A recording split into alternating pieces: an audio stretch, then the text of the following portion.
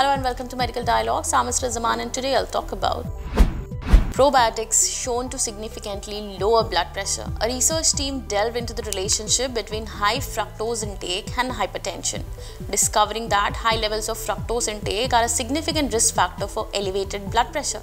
This is a concerning revelation considering the prevalence of high fructose foods in modern diets. Furthermore, the team explored the impact of two specific probiotic strains, Bifidobacterium lactis M8 and Lactobacillus rhamnosus M9, in reducing blood pressure. These probiotics derived from human breast milk were found to be highly effective in mitigating hypertension in a high fructose-induced elevated blood pressure mouse model. Over a 16-week intervention, Bifidobacterium lactis M8 and Lactobacillus rhamnosus M9 demonstrated a substantial reduction in blood pressure, with M8 lowering systolic blood pressure by 16.92% and diastolic blood pressure by 18.56%, and M9 reducing systolic blood pressure by 15.39% and diastolic blood pressure by 20.62%. Aspiring to excel in medical journalism and delve into the intricacies of health and medical reporting?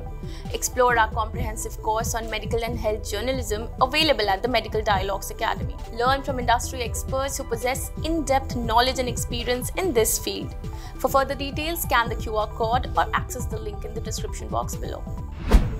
The study didn't stop at observing the outcomes. It delved deep into the gut microbiome and serum metabolome to decipher the mechanisms behind probiotics' anti-hypertensive effects. It was revealed that specific changes in gut microbiota played a pivotal role in blood pressure regulation. Notably, increased levels of Lawsonia and Pyrolobus were linked to lower blood pressure, while decreased levels of Alice types and Alloprevotella correlated with BP reduction. Functionally, the study uncovered reduced pathways involved in base excision repair and D-glutamine and D-glutamate metabolism as contributing factors to blood pressure reduction. That's all for today. Stay tuned to Medical Dialogues for latest updates. Never miss a medical update from Medical Dialogues. Like, subscribe, and press the bell icon.